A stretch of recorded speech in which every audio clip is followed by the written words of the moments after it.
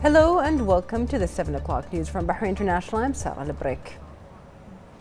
His Majesty King Hamad bin Isa Al Khalifa has received a letter of thanks and gratitude from the Minister of Education, Dr. Majid bin Ali Naimi, for his unwavering support for the educational march in the kingdom, which has contributed to providing the required services.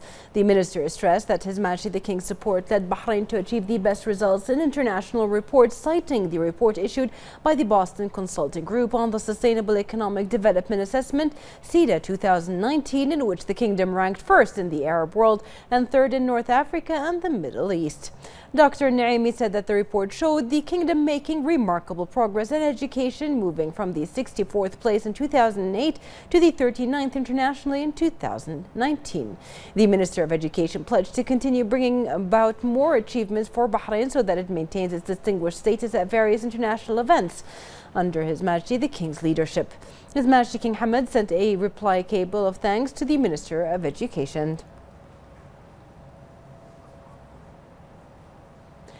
His Royal Highness the Deputy King Prince Salman bin Hamad Al Khalifa today received the newly appointed ambassador of the United Kingdom to Bahrain, Roderick Drummond, at Rafah Palace. The Deputy King welcomed Drummond to Bahrain, highlighting the long-standing strategic ties between Bahrain and the UK and the importance of further advancing bilateral collaboration across all sectors to benefit both countries and their people. The Deputy King and Drummond reviewed a number of regional and international affairs of common interest, including the key role played by the UK and other allies in upholding regional safety and stability. The Deputy King then congratulated Drummond for his appointment and wished him success in his new diplomatic role. For his part, the ambassador expressed gratitude for the opportunity to meet His Royal Highness the Deputy King and highlighted his support to further strengthening the Bahrain-UK relations. The Minister of Finance and National Economy, Sheikh Salman bin Khalifa Al Khalifa, also attended the meeting. His Royal Highness the Prime Minister Prince Khalifa bin Salman Al Khalifa issued a circular for Ashura holiday. The kingdom's ministries, directorates and public institutions will be closed on Monday, September 9th and Tuesday, September 10th. His Royal Highness the Prime Minister Prince Khalifa bin Salman Al Khalifa received today at Rafah Palace the ambassador designate of Sri Lanka to Bahrain, Pradeep Saram, to meet His Royal Highness upon her appointment as ambassador. The Prime Minister welcomed the Sri Lankan ambassador, wishing her success in her diplomatic duties for the benefit of strengthening bilateral relations.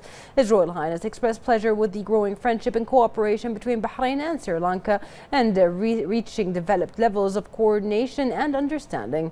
He affirmed Bahrain's interest to bolster cooperation with Sri Lanka based on the strong ties between the countries and common desire to promote constructive cooperation in various fields. His Royal Highness noted that the Bahraini-Sri Lankan relations have many elements that make them eligible for growth and development in light of the two countries' fertile environment for investment and trade that benefit the two friendly people. For her part, the ambassador hailed His Royal Highness the Prime Minister's keenness to develop bilateral cooperation and recalled His Royal Highness's visit to Sri Lanka and its role in consolidating relations in all sectors. She also expressed hope to further bolster cooperation between her country and the kingdom and to open new areas of cooperation to achieve common interests. The Minister of Labour and Social Development, Jamil bin Mohammed Ali Hameidan, headed Bahrain's delegation participating in the 5th meeting of the GCC Labour and Social Development Ministers meeting in Oman. In a statement, the minister affirmed that Bahrain was keen on enhancing joint action within the GCC and bolstering cooperation and the exchange of successful experiences and expertise. He added the GCC countries were keen on achieving sustainable development through concerted efforts that would empower them to face regional and international economic and development challenges with confidence. The meeting discussed plans to boost employment opportunities for Gulf Cooperation Council GCC citizens and support for policies and plans to hire more GCC nationals across 6 member states. A Shura Council delegation, including the Legislative and Legal Affairs Committee member Dr. Ahmed Salem Al-Arayid, participated in the 3rd World Parliamentary Forum on Sustainable Development held in Bali, Indonesia, under the title Combating Inequality through Social and Financial Inclusion. The delegation affirmed that the legislative authority has contributed to achieving the goals of sustainable development through upgrading the national legislative system and supporting developmental programs in the kingdom. Dr. Al-Arayid asserted that Bahrain made many achievements in the field of sustainable development as a result of the support of His Majesty King Hamad bin Isa Al Khalifa. He noted that sustainable development became an integral part of the plans and strategies of the government led by His Royal Highness the Prime Minister Prince Khalifa bin Salman Al Khalifa, as they received the support and follow-up of His Royal Highness the Crown Prince Deputy Supreme Commander and First Deputy Premier Prince Salman bin Hamad Al Khalifa.